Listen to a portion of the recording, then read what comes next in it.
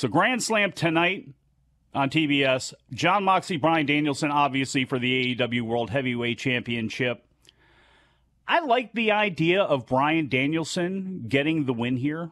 I really do. I know Jon Moxley would be well suited for it. You could have both of them beat the crap out of each other if you're dying to see MJF somehow get in there and cash his chip in. You could definitely have Moxley and Danielson basically murderize each other somehow.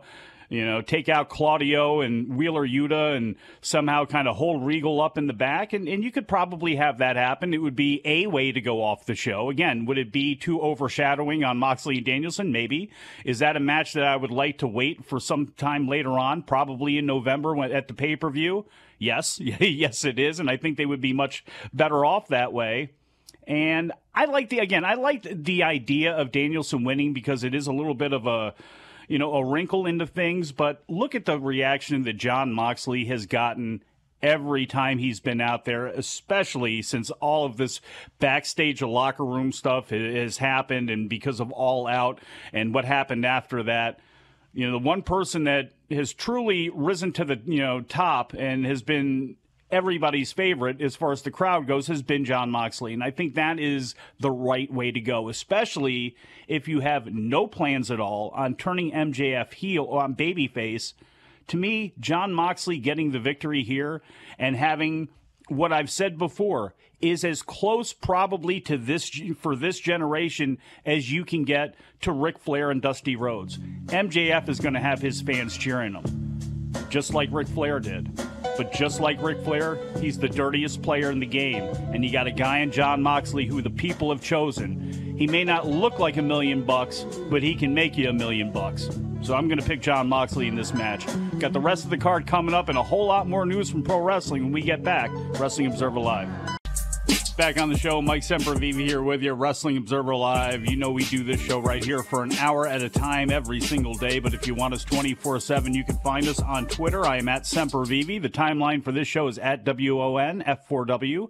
The broadcaster is at Sports Byline USA. If you love pro wrestling, at Mid-Atlantic Pod.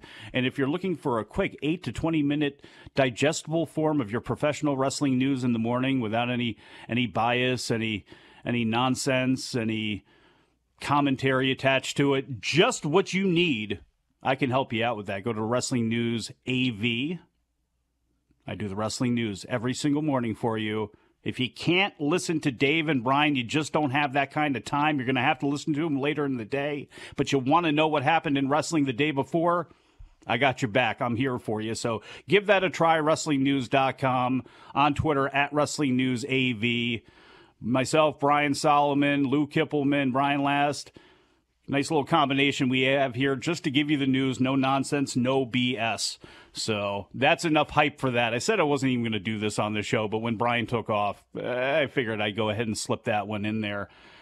Going to be slipping in a lot of other stuff tonight because it is a busy, busy night in Queens. AEW Dynamite. I just told you that I thought Jon Moxley, I personally believe that Jon Moxley would be the right choice over Bryan Danielson, although if you are interested in turning MJF babyface, there's nobody better than Bryan Danielson for him to be feuding with in the lead up to that match because, Bryan Danielson he can call a crowd fickle and they can boo him. And then he can turn around and smile, and they go nuts. And he could probably, break a baby rabbit's legs, and people, actually, Bryan Danielson wouldn't do that. He could probably break, some just random fans' legs, and, people would be upset. And then he turn around and smile, and everybody would be happy again. He is one of the best professional wrestlers of all time, Bryan Danielson is. He is absolutely great. Everything he does is fantastic. His technique and, most importantly, his psychology and how he can play people. So, if you are looking for a way to try to turn MJF babyface, that would be the way to do it. Although, again, I think that's probably much ado about nothing. AEW World Tag Team Championship, Swerve and Our Glory against the Acclaimed. We're going to get a rap from Max Caster.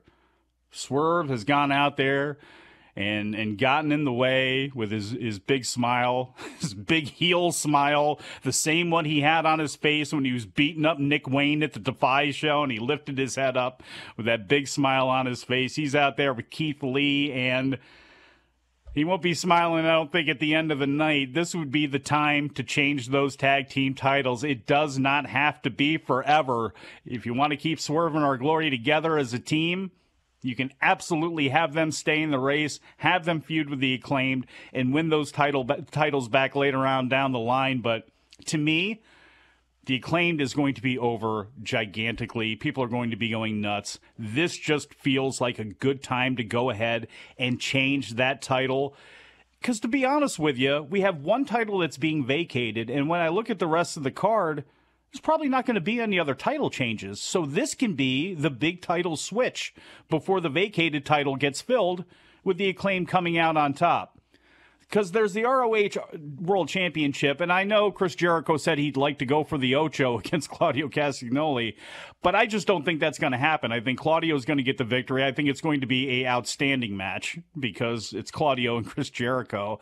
So I think it's going to be really good, but I see Claudio coming out on top in that one. Same thing with the AEW Interim World Women's Championship. Toni Storm against Athena, against Britt Baker, against Serena Deeb. I like Serena Deeb, technically as a worker. Is she over right now? She's not. Athena, I like as a personality. She's good. I don't know if the people are really behind her. We know the people are really behind Britt Baker, but they want to see Britt Baker in the mix with Jamie Hayter. And unless you're going to do that, I wouldn't be switching this title right now. I know Thunder Rosa is not very popular and she's still in the background and God knows how long she's going to be out for. So you could make a move with Toni Storm right now and put the title on Baker and have Baker and Hayter kind of go after each other for it. But I just don't think now's the time. It's not going to help Toni Storm at all if she goes out there and just loses. I think her winning just a good match that doesn't have any interference, maybe even over Britt Baker, so that Jamie Hayter has something in her pocket where it's like, what are you talking about? You just lost to the champion in front of all these people on Dynamite. That would be the way I would go with it, but we'll have to see. Bottom line is, no matter what, I think Toni Storm's walking out of there with the title. Same thing with the AEW All-Atlantic Championship. Pac against Orange Cassidy. I guess you could have Orange Cassidy win the All-Atlantic title, but why? Why? I mean, and this is nothing against Orange, too. I mean, this is a showcase to me.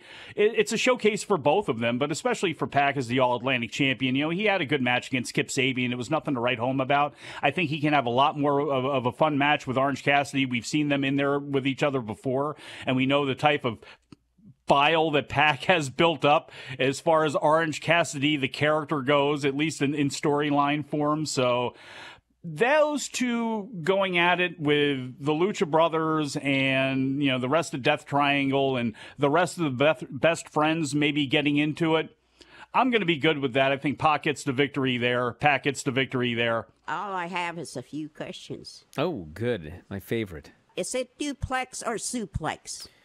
Or is it both? A wrestling move where you grab your opponent and throw him backwards through the air is a suplex. A housing complex with two homes built connected is a duplex. Yeah, it's never been duplex, Granny, but you've said this now for 15 years, so we just let it go. Yeah. So I thought once and for all, I want to know which it is. So it's duplex and not suplex, right? No, a suplex is a wrestling move. And not duplex. Oh, okay. Duplex is a housing development, Granny. Ulysses S. Grant's Battle Scars. We definitely read these. Skip forward a few pages. No. Okay, all right, go ahead. We didn't do this one. Okay. Yeah, this person says we did. This person says we did it. I protest. There must be two of them then. I protest. He wrote the same one twice. Yeah. I like this one about Grant so much, I'm going to put it in the book twice. I'm telling you, I wasn't back this Okay, far. fine. Read another one. Yeah, everyone's saying we read these last week, Granny. Big deal. Who cares, everybody? But all the researchers today... Are you reading the book the wrong way? No. Okay. What do you think I am? I don't know. You keep saying you're going back. Why would we go back when reading a book? We're supposed to go forward. Maybe what happens, Granny, is you put the bookmark in, and then when you open it to that page, you start reading the ones we already read. Maybe the bookmark should go on the next page. No. Okay. What do they say in court? I object. I object. Objection, Your Honor. Yeah, that's right. I didn't read that again. Overruled, Granny, you did. All right. Anything else, Granny? You're guilty. Well,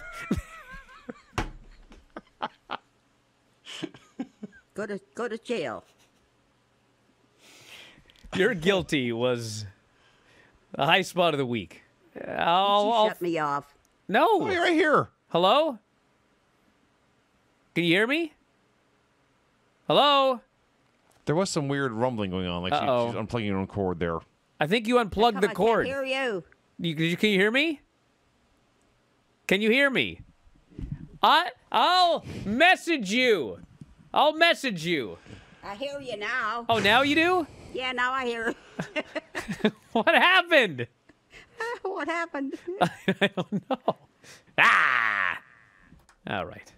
If you enjoy these videos, for just $7.99 per month, you can enjoy full-length editions of The Brian and Vinny Show, Wrestling Observer Live, Figure 4 Daily with Tom Lawler and Lance Storm, the Mad Men Podcast, Speak Now Pro Wrestling with Denise Salcedo, and more, plus hundreds of archived shows, all in beautiful HD. Don't miss out. Join us today.